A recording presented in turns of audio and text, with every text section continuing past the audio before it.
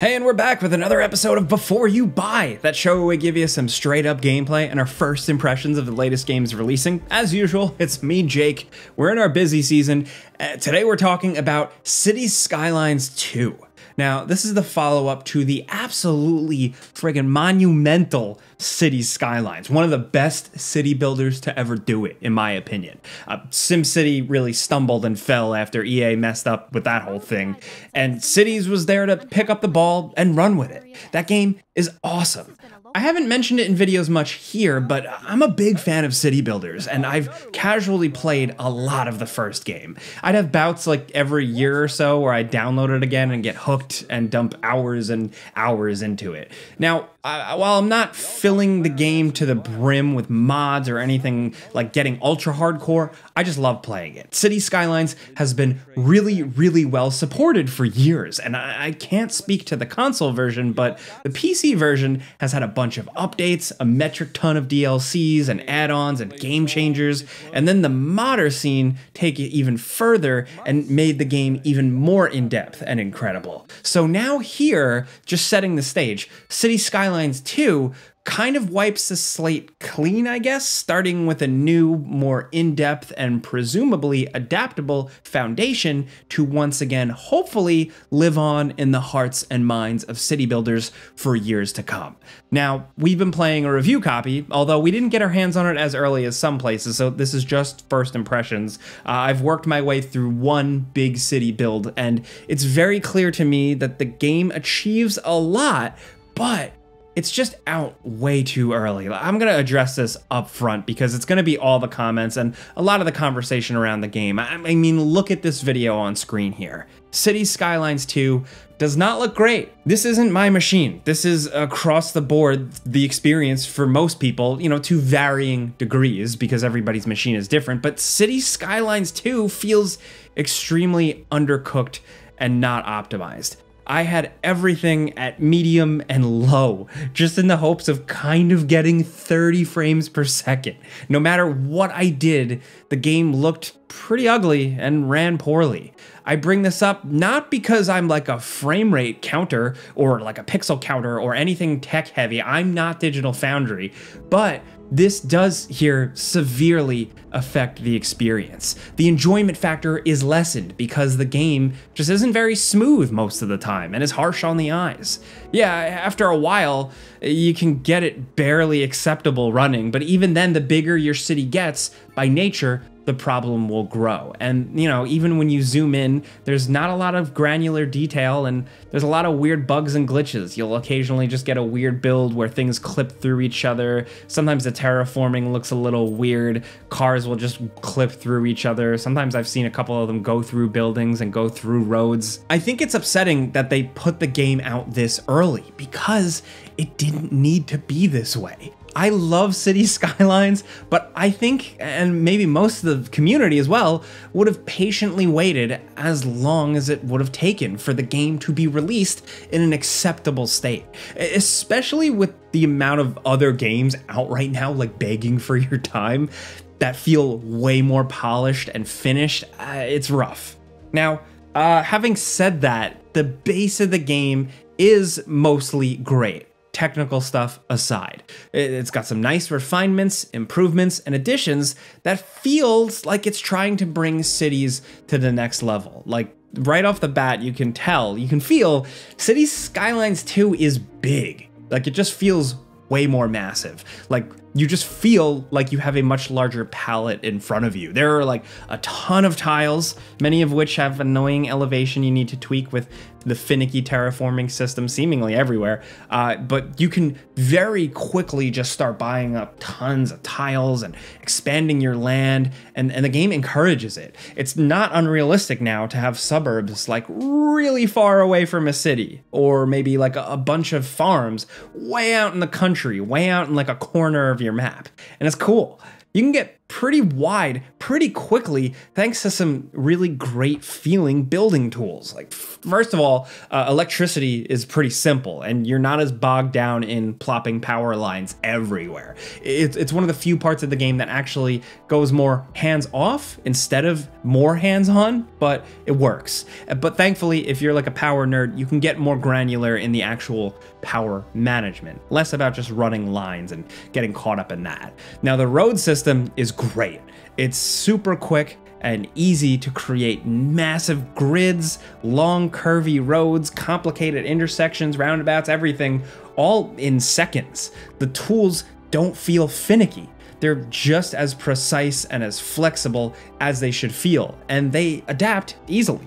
The game also makes it really easy to fix your work, like make your roads bigger even, or add stuff to them in a pinch. Changing a road later on isn't much of a headache as it used to be. Like, it can still be tricky, but little things they do just make it easier where it matters. Like, say you have an intersection and it's causing a bunch of traffic jams, so you want to add a roundabout or a traffic circle instead to kind of free things up. The game very easily lets you just click and drop it right in, and the game will automatically rezone or delete or you know, bulldoze certain things around it. But to see the game, like the roads, the sidewalks, everything adapt to that roundabout, and the game also not completely destroy everything around it as you plop it down, it just feels thoughtfully integrated and just really well done. Smaller things, the game has seasons, which is pretty nice to see in action. I like it way more than the day-night cycle, which you can turn off. It seems way too dark in this game in particular. I had a hard time playing and building and doing things at night.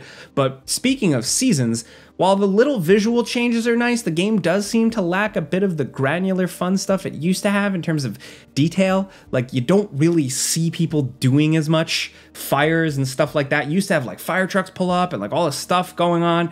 Now a truck will just pull up to a fire, like one fire truck, and then it'll just sit there for a bit, and then eventually the fire disappears. Like, that stuff seemingly is not there yet.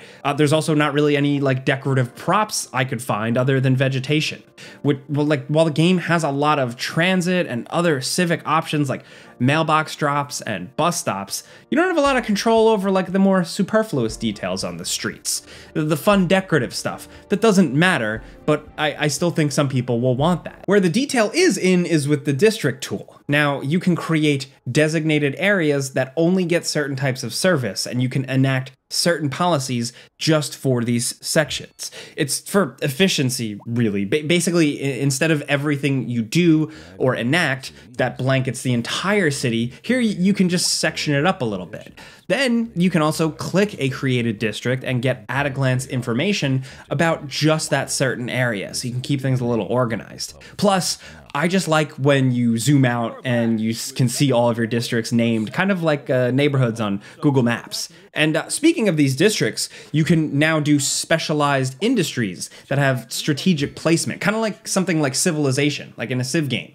You can plant a farm, but you're going to want to plant it specifically where the land is fertile, or you're going to want to build a lumber mill where there's a large cluster of trees, or a quarry near like a bunch of stones on the map, stuff like that. You can actually drag and draw lines to create farmlands, and it's fun to get creative and like work around the resources you're given. And this all ties into your economy, which has a lot you'd expect, like, you know, managing taxes and public spending, getting loans and paying them, all that boring stuff. But something about it all doesn't seem as super in-depth as it could be. Graphs and breakdowns, like for public spending, are simple, and I'd like to see it broken down into more of what's going on. I understand there's a balance that the developers have to do because this stuff can get boring and it can get lost in the weeds, but some of it seems a little vague, a little too vague. And that comes into issue when things get complex with your build and like problems crop up, and sometimes it's hard to identify what exactly the issue is because of like this lack of information or the way it's displayed. Now, a progression overhaul is pretty cool. I dig it here. It's different. Maybe some hardcore fans may not like this, but I like working towards stuff. So you don't just progress through population increasing, you gain XP by doing stuff and leveling up. The XP is gained through, like, you know, population growth, of course, but also increasing citizens' happiness and just doing things like building and adding good things. And as you level up, your city goes from little thing to small town to busy town to eventually a big city. And as you level up these ranks, you unlock access to doing more. And this is how the game kind of eases you in and doesn't overwhelm you with options right at the start. You're also earning skill points to then spend on basically a skill tree that unlocks stuff for each category. Like say in the transportation category, you can unlock an airport, or in the hospital, you can then unlock specialists or road maintenance depots for roads and stuff like that. Now, these are things that aren't essential to have unlocked right away, but then are fairly easy to unlock at about the time you'd probably be needing it or wanting it, at least in my experience. It could dry up for people at certain points pacing wise, but so far I like the way it's paced. It could slow down, but along with this, extensions for buildings are nice and easy. Like click a special building, and then there's an easy bit of options to spend money and expand operations, capacities, abilities, like a bus depot for mass transit. You have a bus depot, right? Are you running out of buses? Add some garages to the side of the depot to get more buses. Having trouble getting some far-off citizens to the hospital in an emergency? Add a helipad or an intensive care wing or something like that to your hospital. Some of these will take up more space, like more land, but it's worth it. There's a lot of detail to it, and it's pretty satisfying because it's usually a visual change as well as a tangible, beneficial one. Now, what helped me realize just how good some of these updates and additions and cleanups are, it's actually pretty fun now to go back and fix or update stuff. The game does a really good job of just going with the flow, like fixing stuff on the fly or down the line, like further on, is actually fun. It's not aggravating or as tedious. There's still stuff here and there. You're always going to fiddle with certain things. It's a city builder. But the flexibility of this game and just throwing stuff at it and it keeping going and being somewhat forgiving makes it fun to play. So the way it all goes down, because these are just first impressions, it's hard to judge how it'll all really flow into high level play. Like I'm talking like 60 hours into a build. Will the game collapse? Will it still feel fun? I think probably, but I don't know. I do think, however it's paced, even if there are some issues or my issues, just like with some problems not being super clear, it doesn't matter too much right now. What matters is that I think the game needs more time in the oven. It's got a lot of great stuff figured out, but technically wise, I think it's still released in a pretty unacceptable state. And I hate this because, one, the game deserves better, but also, two, hopefully a year from now, it makes this video like completely out of date. This stuff is bad, but at least the foundation seems solid. But for now, I would wait. Is it easy to recommend waiting, even if the launch was solid? Because, you know, the developers will probably be adding DLC and modders will take control of it.